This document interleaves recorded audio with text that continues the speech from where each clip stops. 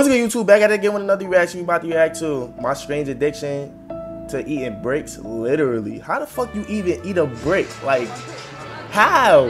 My name's Patrice. I live in London and I'm addicted to eating bricks. How you eat a brick? When I eat brick, it's like a drug to Bruh. a drug addict. You feel good for a while until you need it again.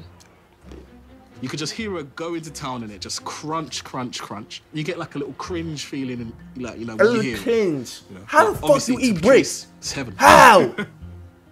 I started eating brick in my late teens.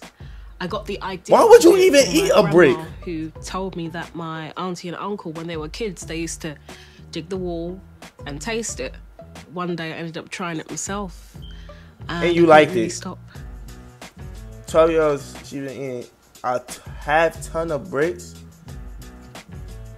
Throughout the day, What the fuck this is they about even how put much in brick bricks? I That's would not consume. good. I eat brick from my bedroom, my grandmother's bedroom, and the bathroom. I saw. This is the poster I'd use to cover up the evidence. Bruh, you ate that Use whole different tools, shit? screwdrivers, Nasty? scissors, whatever I can to get the brick out the wall so I can eat it. That's the brick is made out of raw materials like clay and sand. And it can cause a bacterial blockage. See? So far, I have See? no physical That shit is not problems good from for you. eating brick, and even my teeth are in good condition. I find it It soon very get fucked up. disheartening. A doctor could That's diagnose nasty. her now as perfectly fine, but we don't know what it could do 10, 20 years down the line. Exactly.